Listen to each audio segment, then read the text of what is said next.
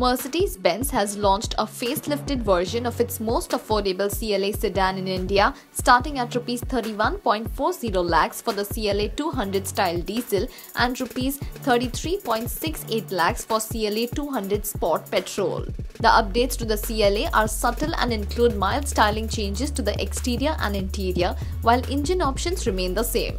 With the middle-aged facelift, the CLA now features a diamond effect radiator grille and a reprofiled front bumper with chrome inserts. Besides, the headlights are now full LED.